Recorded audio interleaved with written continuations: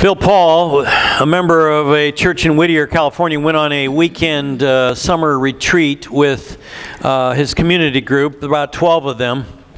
The second morning, they went out on a hike, and they came upon a cascade in a lush ravine. The rocks were smooth for who knows, years. The water falling on them and leaving a microscopic coating of algae. It was treacherous to get across, and as Bill inched his way across, his feet went out from under him and went head over heels, and he landed his back of his head on an outcropped rock. He knew he was seriously injured as he feel himself going in and out of consciousness. His group pulled him out of the water, and they began to pray for him. Their pastor had been talking about supernatural power like we are, and that God, just like he raised Jesus from the dead, can still raise people today. And so they prayed, Lord, please bring him back to life. Don't let him die. And as they were praying, Bill had this experience that he knew, he felt like he had a choice to live or die. He was in a dark tunnel, and at the end was a bright light. And he said, Lord, I'm not ready to die yet. And just then he came back to life. And his group was thrilled, and he put his hand behind his head, and he had a bump there about the size of a grapefruit. And so later that day they prayed for that, and it went away totally. He was healed. So what do you think? A coincidence? A medical anomaly? Or a miracle? George Barna did a study in 2015, found that 67% of Americans believe miracles happen today. 38% say they have experienced a miracle. That would be 94 million Americans. Have you seen that kind of supernatural power in your life? Can you? I believe you can. You can experience God's supernatural power in your life. Speaking of miracles, Jesus said, whoever follows me will do the works I do, and greater works than these they will do, because I'm going to my Father. Jesus taught that we would do miracles like he did because when he returned to his Father, he was sending us the Holy Spirit. Jesus' words were fulfilled in the book of Acts when Jesus ascended to heaven. Then he sent the Holy Spirit on the apostles, probably on all 120 of the believers gathered in the upper room, and they preached boldly about the resurrection, and like 5,000 people became believers within a couple weeks. And Acts tells us that the apostles did signs and wonders, and then they spread out and they took the gospel all around the world. So we have over 2 billion people today that are believers. I mean, that spread of that good news is supernatural. Why don't we see more of God's supernatural power today? Pastor and author A.W. Tozer wrote, read this with me. Many of us Christians have become extremely skillful in arranging our lives so that we can get on well enough without divine aid, while at the same time ostensibly seeking it. We boast in the Lord, but watch carefully that we never get caught depending on Him. We can be Christians, yet never depend on the supernatural power of God. This is the second in a series of messages called, Have You Seen God's Supernatural Power Lately? I'm asking, why don't we see more of God's supernatural power? And I'm suggesting that if we begin a relationship with Jesus Christ, since He's the Son of God and supernatural, we're going to experience supernatural in our lives. For our instruction, we're looking at the Old Testament prophet Elisha. If you want to follow along our text today, it'll be 2 Kings. If you want to use the Bibles under the seats, it's going to be on page 365. The wife of a man from the company of the prophets cried out to Elisha, Your servant, my husband, is dead, and you know that he revered the Lord. But now his creditor is coming to take my 2 boys as his slave. So this is a man from the company of the prophets, probably young, and he dies and leaves behind a widow and 2 boys. And a lot of debt. And the creditor comes and is going to take the 2 boys if she can't repay. The text doesn't suggest the creditor is a villain. In the Mosaic law, it said if you can't pay your debts, you and your children have to work your debt off with the creditor. Elisha replied to her, "How can I help you? Tell me, what do you have in your house?" "Your servant has nothing there at all," she said, "except a little oil." Elisha said, "Go around and ask all your neighbors for empty jars. Don't ask for just a few." The Hebrew word for oil suggests that she has a flask, a small flask of oil. When Elisha learned this, he told her to go around and get as many jars as you can.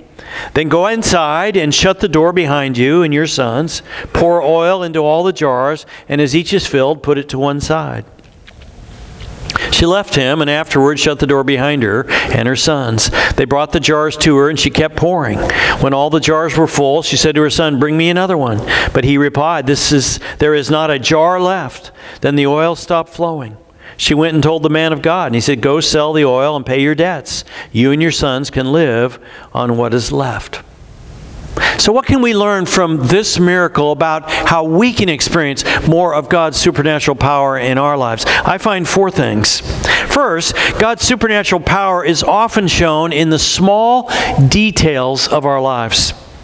One thing that stands out for me in this miracle is that God concerns himself with a apparent insignificant person in Israel and her problems. In the grand scheme of things, why should God be concerned about a poor widow? The God who maintains the stars and the planets, does he have time to care about a mother and her finances? Yet that's exactly what we find here. In fact, we find the same thing as we read through 2 Kings. Elisha meets the needs supernaturally of many people and seemingly insignificant problems. In chapter 6, Elisha performs a miracle for a seminary student who carelessly loses an axe head in the Jordan River. I mean, could anything be less important in the history of Israel than finding an axe head in the river? We learn from these miracles that God cares about the smallest details of our lives. Now that makes sense. If he controls the whole universe, then he has to control all the parts. A few years ago, Jory and I were cleaning our beach house in Michigan, and it was just about an hour before we were to get in our rental car for the airport, and I realized I had lost the car key. So I immediately prayed for God to help me, and we had immediate crisis because we had a flight to catch. I said, "God, can you help me find it?" I try to always do that, not just rush around and tearing all over the house looking for something, but to ask God to help me. And then I began to think, and I always try to do this, when did I have it last? And I remembered that about an hour earlier, I had felt something hit my leg and make a sound on the ground, and I realized I had a hole in my pocket. And so I went outside to about that spot, and then I realized I had another problem. It was all covered with ivy. So finding the key would be like finding a key in a haystack. So again I prayed, "God, we got to leave for the airport. You got to help me. Would you please?" And within about a minute, I saw the sun shining on something shiny, and I found the key. I mean, I have had all kinds of experiences like that where God has helped me with little things. And that makes sense. Jesus says to ask him for daily bread. He wants to be involved in the smallest details in our lives. If you learn to pray for little things, you're going to experience more of God's supernatural power. Now, maybe you think I'm trying to lower the bar on what constitutes supernatural power. Instead of talking about raising people from the dead and healing people of cancer, I'm talking about finding keys. Now, I grant you, healing someone of blindness or some terminal illness is way bigger than finding your keys. I'm for both. I believe that God has the power and that we can raise people from the dead. We can pray and have people healed of big illnesses. But we should also pray for the little stuff. I mean, let's face it, most of our lives are made up of little things. If we only pray about the big things, we're essentially removing God from most of our life. So if we invite God into the small problems we have throughout a day, we're going to see more of God's supernatural power. Second, many times God shows His supernatural power through us and through what we have. God asked the widow, "What do you have?" Why did He ask that? I mean, why didn't He just send her a wealthy person and He gives her a handful of cash? Problem solved. I think He asked her for that because He wants to typically work through us and through the resources we have. One of the reasons I think He does that is in that process we strengthen our faith. I think the whole time the woman and her sons were out getting these jars, and the whole time they're pouring the oil, their faith is being strengthened. I hear one of her sons saying, "Mom, look, the oil is still pouring. It's incredible." When Elisha asked her what she had, her first reaction was, "I don't have anything." Then she remembered she had a small flask of oil. She must have found it incredible that God could use the little she had and multiply it to meet all of her needs. The disciples had a similar experience. Faced with 15,000 hungry people out in the country far away where there's no food, they wondered how they could feed all these people when they only had 5 small loaves, about like this, and 2 fish. But Jesus showed them that with Him, He could multiply what they had to meet all these people's needs. I had an experience like that. When I was going through seminary, things were very tight for me financially. I had to depend on God from dollar to dollar. I worked on Young Life student staff, which meant while I was going to graduate school, I was also working in Young Life. And many of the teenagers I worked with, they got more in their allowance than I got in my paychecks. And so, God, you got to help me. And every dollar went to paying for seminary and my basic necessities. But I got through graduate school debt-free, and I had enough money to buy a ring for Jory and to take us on our honeymoon. It wasn't much of a honeymoon, but my dad was a pilot for United Airlines, so he got us tickets to Maui and Honolulu, but I had to take care of the hotel and the food. So I got a cheap little crummy hotel in Kahului. I mean, nobody stays on that side of the island. I'm not even sure they have beaches over there. And Jory wasn't too impressed. I mean, her father was the president of a plastics company. They had lived well, but it's all I had. And so every morning we'd get up, we'd leave our dive, and we'd drive across to the west side to the Wailea beaches or Kaanapali beaches. We'd spend the day there. We'd shower in their outdoor showers. And then we'd get dressed in their, lobby restrooms. Then we'd have dinner, and then we'd drive back to our little hovel. When we got back, we went to the bank to combine our checking accounts, and the guy said, "You want to put it in her account or your account?" I said, "Well, whichever one has the most." He came back laughing. He says, "You, Ron, have 72 cents. She has over $10,000. I knew that. But I learned that God, as I depended on Him, could meet all my needs. When Jesus fed the 5,000, He wasn't just interested in feeding people. He also wanted to develop the faith of the disciples, where they could see Him working through them. He asked Philip, "Where should we buy bread for these people to eat?"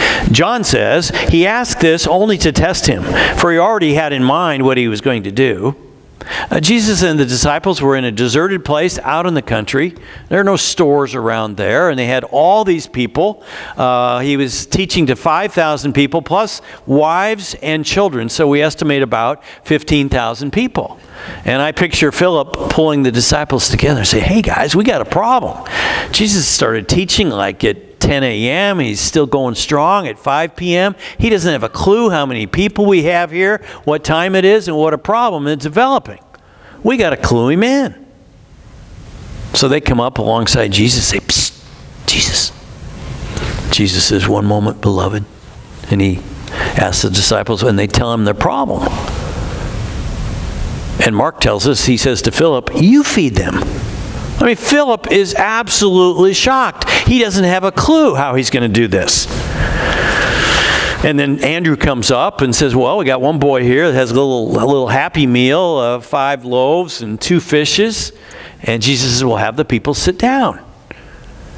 And then he multiplies the food, and the disciples begin to take it in and out, kind of like yo-yos, and they're going as fast as they can, and every time they deliver food, people are saying, "Hey, where'd you get all the bread and fish?"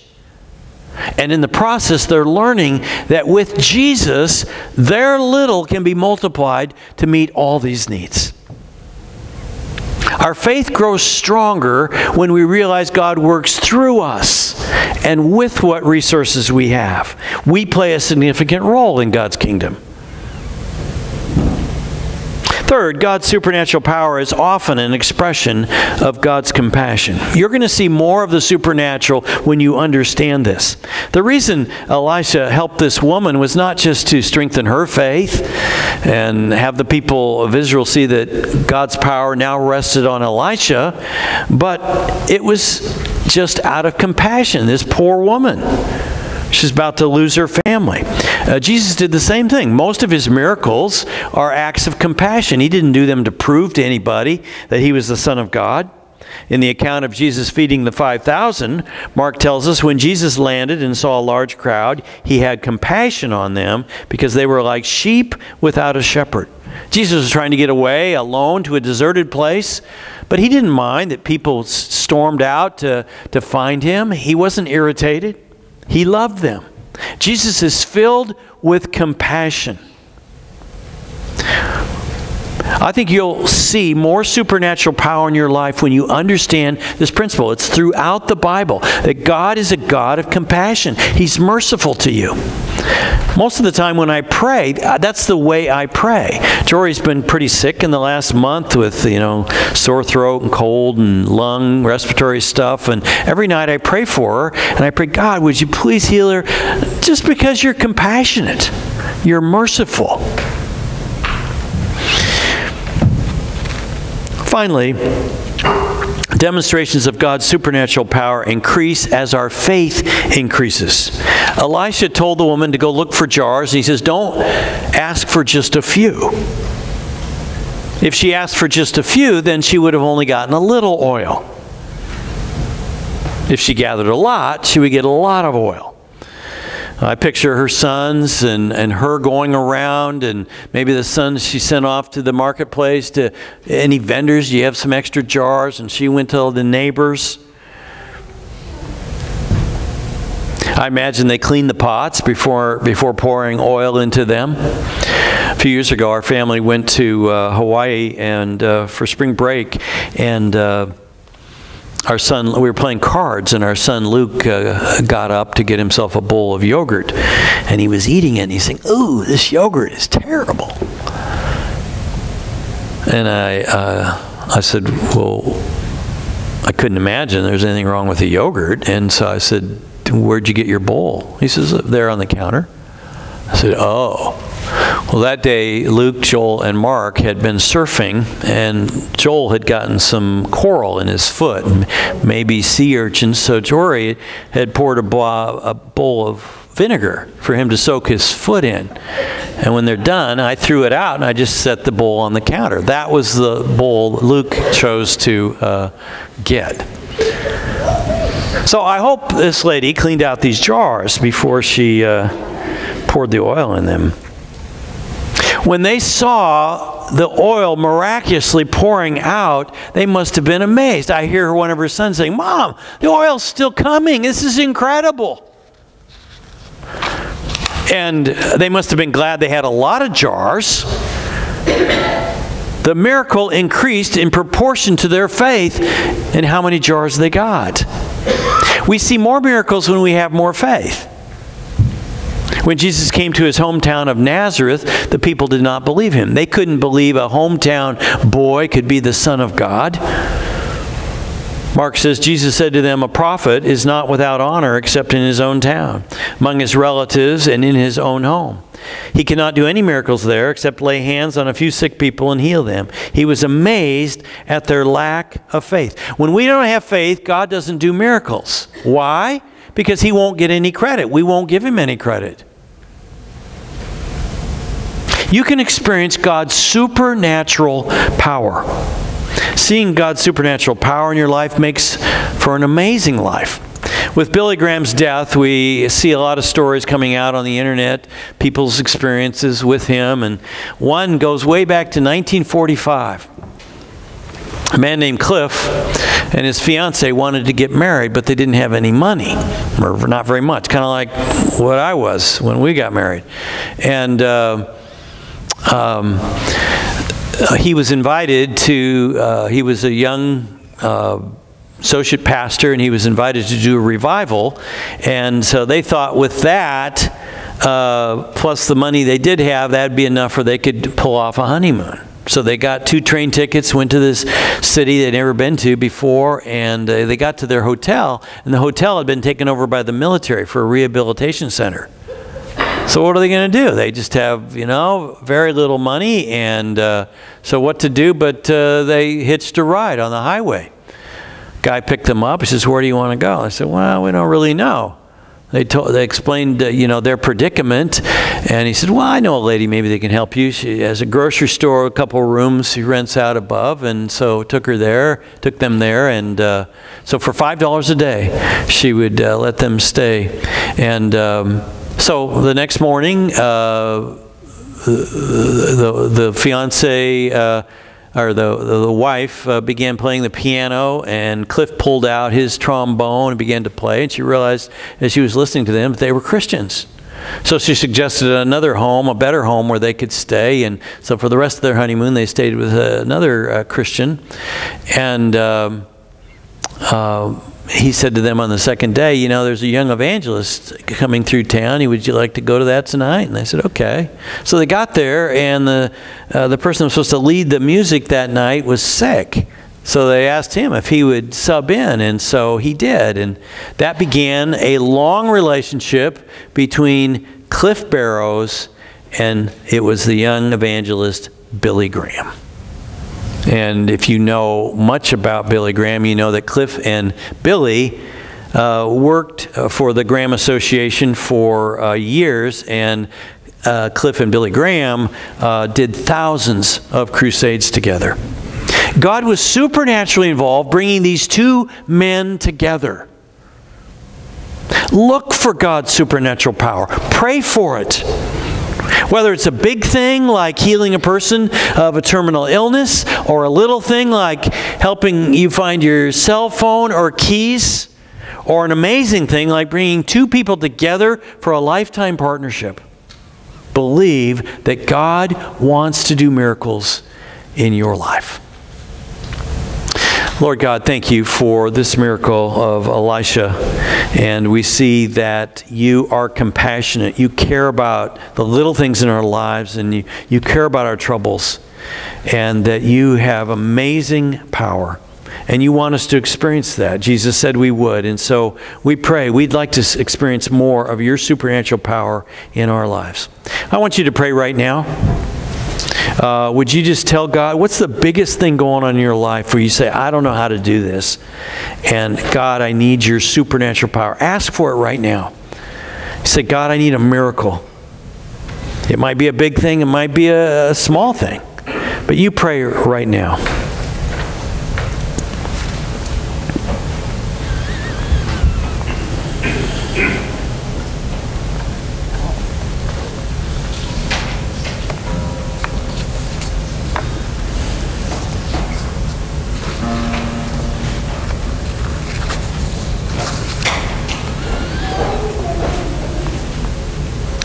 Lord God, thank you that you are a great God with supernatural power. You created the universe. When we invite you through Jesus into our lives, we can experience your supernatural power.